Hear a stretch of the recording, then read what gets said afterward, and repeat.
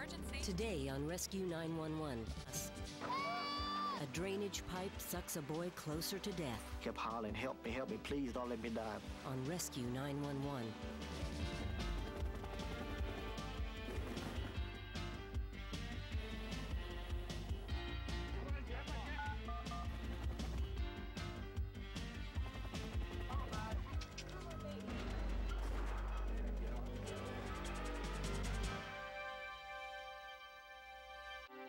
On July 12, 1994, a violent rainstorm passed through Eunice, Louisiana.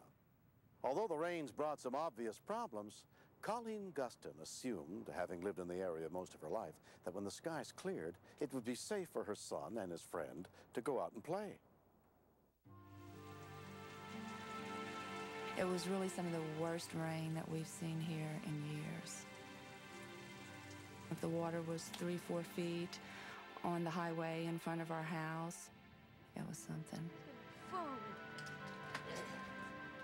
The boys were pretty much confined to indoors all day. The afternoon when the rain did stop, they asked to go outside and play. I thought it was safe because the water really had receded some. And don't be too long. 11-year-old Thomas Lemoyne had come over to the house of his best friend, Adam Gustin. Thomas, he's fun to play with, and he's funny, and he's my friend. We put our boots on, and then we went outside, and we were talking, and we didn't really look at where we were going.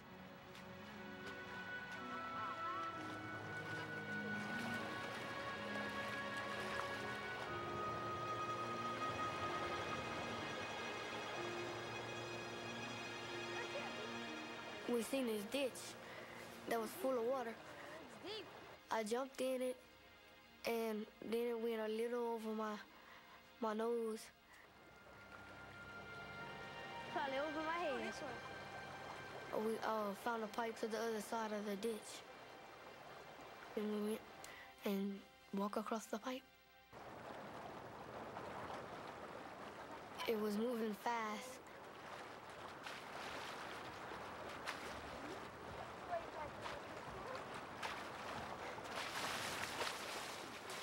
Eunice police officer John Cormier was on routine patrol in the area.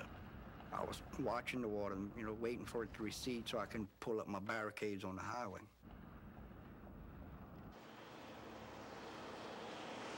I saw two young boys playing in the water. It's a natural curiosity. Everybody likes to play in water, but it's too dangerous. All right, boys, get out of the water and go home before somebody gets hurt. I don't want to catch y'all in here again. The policeman told us to get away from the ditch, and we walked away. They got 15, 20 yards from me, and I went on westbound. I decided I needed a cup of coffee.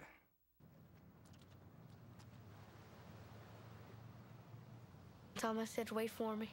I'll cross the pipe one more time.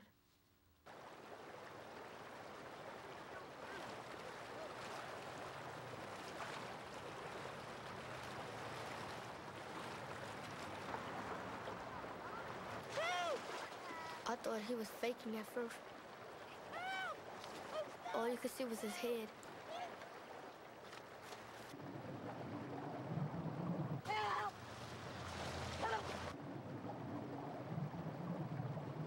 I just grabbed him before he went in the pipe.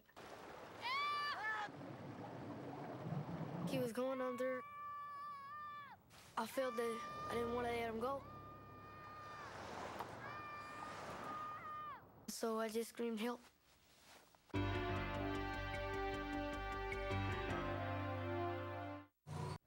We're best friends. We are into our clothes and our car and jazz. We are honors students and twins. We are diabetics. We test 10 times a day because this is our meter. Because it's so not a pain to use. The Accu-Chek Compact System eases pain others cause. A 17-strip drum takes the pain out of struggling with strips. You can also test on your palm instead of your sensitive fingers.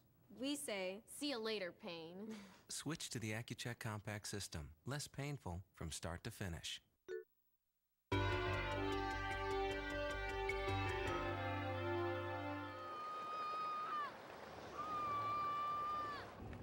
Johnny McGee happened to be going by on his way home.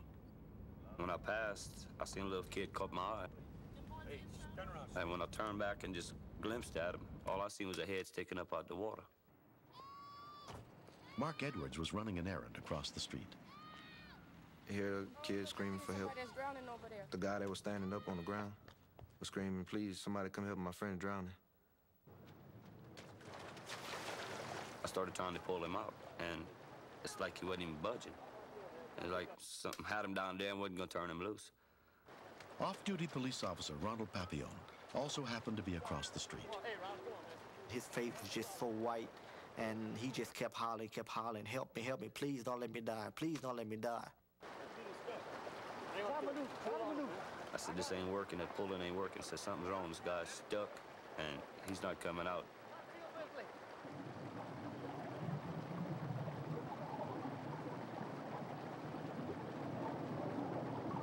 It's like somebody was down there pulling his legs in, I'm trying to pull him out, you know? The current was strong. The way it had him, he couldn't move. I was scared myself. Definitely didn't want him to drown within arm reach of me.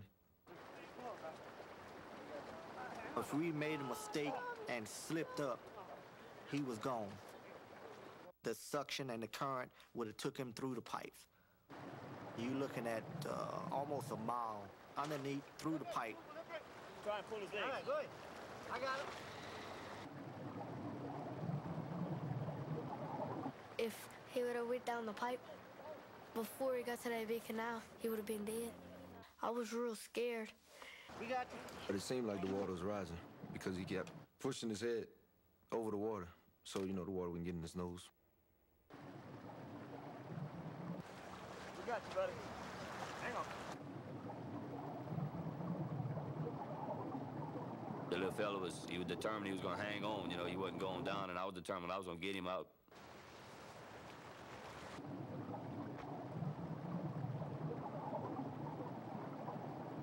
And finally, it's like it was just broke suction. I didn't realize how bad the suction was till after we got him out. When we pulled him out, it's like we unclogged the drain. But look, Johnny's stopping it back up, you know, it stuck me up to it. Oh, no way. After more than 15 minutes of fighting to keep his head above water, Thomas was safely out of the pipe. His mother, Rachel Lemoyne, rushed to the scene as soon as she heard what had happened. I expected the worst.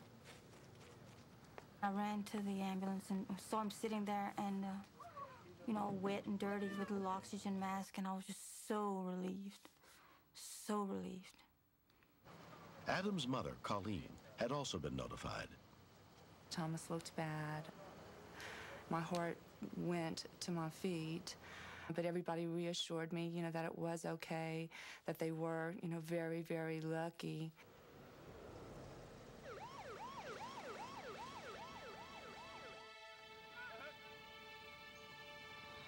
Six months later, Thomas still remembers the day vividly. I was saying, please help me to get out. And then he pulled me out, and I said, thank you very much, I love you. They knew that, you know, they had done wrong. Number one, leaving the yard where they would have been safe. And number two, not listening to the police officer. One of the things I like about Thomas and Adam's friendship is Adam's kind of clear-headed. I think other kids might have panicked, they might have left to go get help, but Adam had the presence of mind to stay there and help. And I'll always be grateful to him for that. Adam is my hero. I guess I can call myself a hero because I didn't let go of him until help came. But I'm not the only hero. The gentleman that pulled Thomas out, they didn't stop to think, well, can we do this? You know, what might happen to us? They just jumped in. I think they're just terrific. I don't feel like I've ever thanked them appropriately or can. We're gonna feed him, we're gonna fatten him up. I'm just doing what anybody else would have done. Hopefully, anybody else would have done. It feels like it never happened. I feel good. I play around in the neighborhood now. I don't ride no ditches no more. Ditches might be fun to play in, but that could be dangerous. So you need to stay away from them. It's made me a little bit smarter because dangerous things can happen when you never expect it. I think Thomas will always be my friend.